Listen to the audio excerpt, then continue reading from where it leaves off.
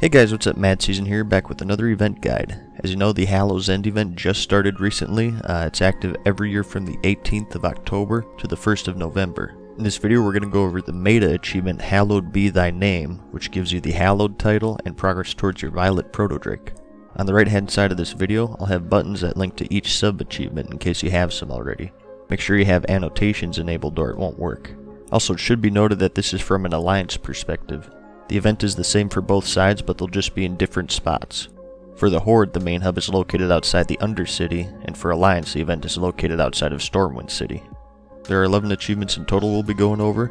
Let's start off by hitting two birds with one stone with the Tricks and Treats of Azeroth and the Trick or Treat achievements. Throughout Azeroth, various inns will have candy buckets that award you with various goodies. Click on one to get the Trick or Treat achievement.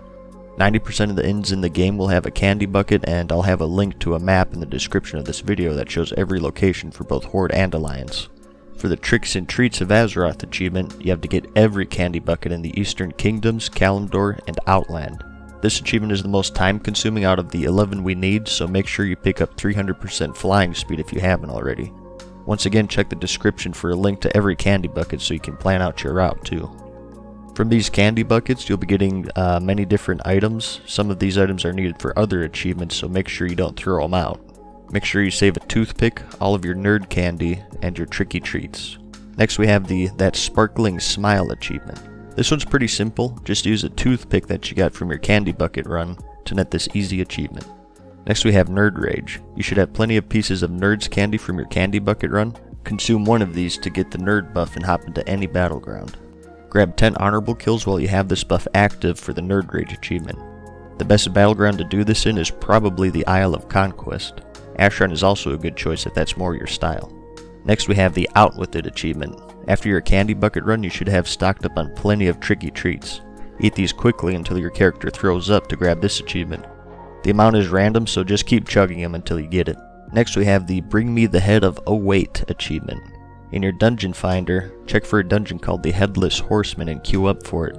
It's just a single 3-minute boss fight in the Scarlet Monastery. You don't need a minimum eye level to get in, you just have to be level 100. Kill the Headless Horseman to grab this achievement. Next we have the Savior of Hallow's End achievement. Outside of each major city there will be a low-level town hub that's under siege from the Headless Horseman. Outside Stormwind, Goldshire is under attack. Outside the Undercity, Brill is under attack, and so on. Somewhere in the hub there'll be a quest giver that asks you to put out all the fires with buckets of water. This quest is not soloable, so try to wait until prime time to do it. You don't need to group up for it, it's just that the fires will spread faster than you can put them out if you're doing it by yourself. If you manage to fend off the horsemen and save the town, turn in the quest for the Savior of Hallow's End achievement.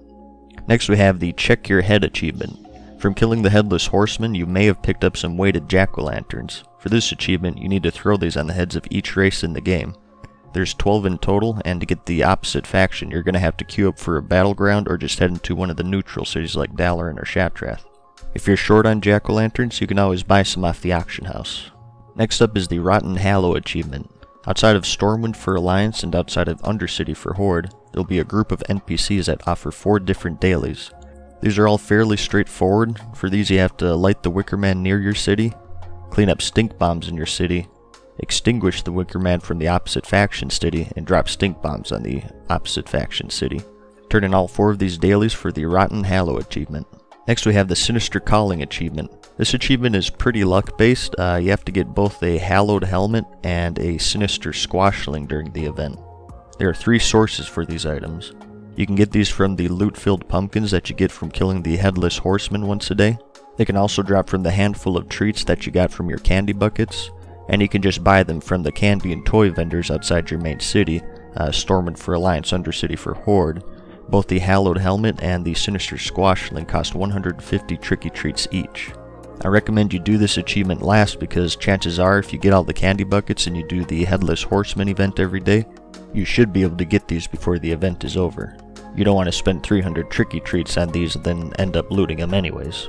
Also keep in mind that buying the Squashling off the auction house will not give you credit for this achievement. And finally we have the Masquerade achievement. From your candy bucket run you probably picked up quite a bit of those transformation wands. There are 7 different ones and the goal of this achievement is to get transformed into every single one. We have the Wisp, the Leper Gnome, Ninja, Bat, Ghost, Pirate, and Skeleton. The only catch with these wands is that you can't use them on yourself, so you'll have to find another person to help you out with this one. Check your group finder. There are usually groups dedicated to getting this achievement. You can also just ask in your trade chat, and I'm sure someone will be willing to help you. And with that, you should have the Hallow's End Hallowed Be Thy Name meta achievement and a cool title to go along with it. Like I said, I'll be doing guides on every holiday meta achievement, so if you like this video, check out the rest of my channel or look in the description of this video for a playlist that will eventually contain every holiday guide. I hope you found this video helpful, and as always, thanks for watching, good luck, and peace!